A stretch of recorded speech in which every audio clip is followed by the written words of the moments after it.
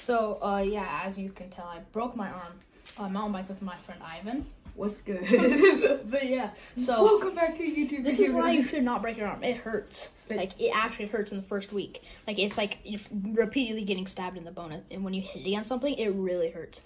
Yeah. Like, whenever you move it. I haven't broken a bone. He's just. I'm just agreeing with me. But yeah, so that's sorry about that, but kind of what it feels like to have a broken bone, and it hurts when they snap it back in place.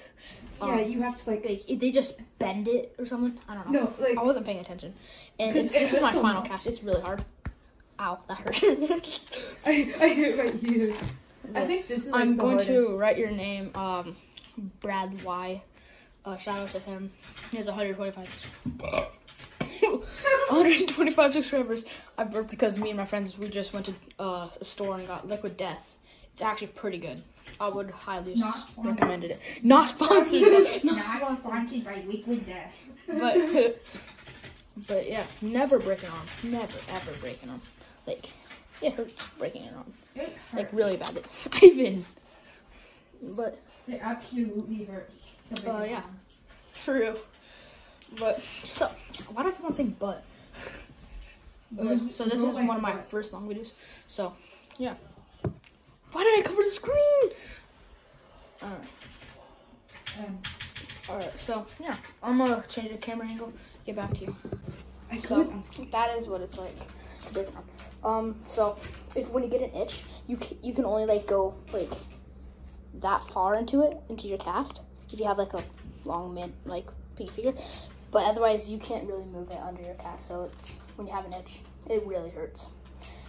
It's really hard to sleep in, like very hard. Oh, also I wasn't able to sleep for 4 days. I mean, not 2 days. I was up until 5 a.m. and I got like an hour's sleep. So. Also, getting your tonsils removed also really hurts. I got them removed when I was 7. Yeah, sorry if you hear anything in the background. My brother just got his wisdom teeth removed.